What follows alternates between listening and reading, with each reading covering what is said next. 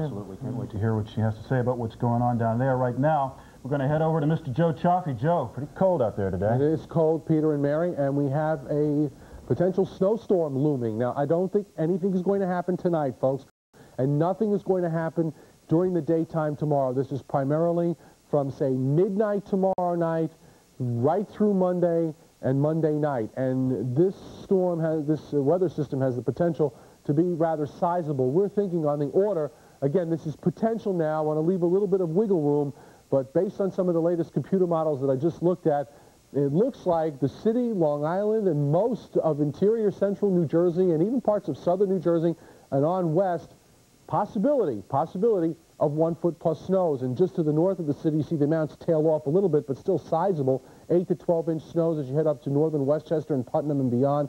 4 to 8 up the Hudson Valley, and a little less way up north. But this has some punch here, folks, and our computer models have been very, very consistent for the last 2 or 3 runs. So we're feeling a little more confident that we are going to get into a sizable snowfall here, beginning midnight Sunday night and lasting through the daytime Monday. Meanwhile, as Peter pointed out, very cold out there. We have a lot of clouds, temperatures in the mid-teens, down to 11 at White Plains, Andover's at 12, Islip at 15. When you wake up in the morning, temperatures will be near 10 or so in the city, single digits on Long Island, and even below 0 in some of the cold spots.